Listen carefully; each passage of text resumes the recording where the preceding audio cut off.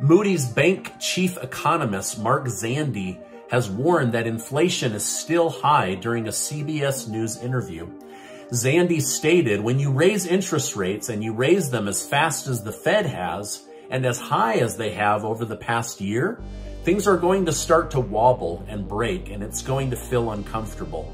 And what we saw in the banking system over the last 8 to 10 days is exactly what I'm talking about.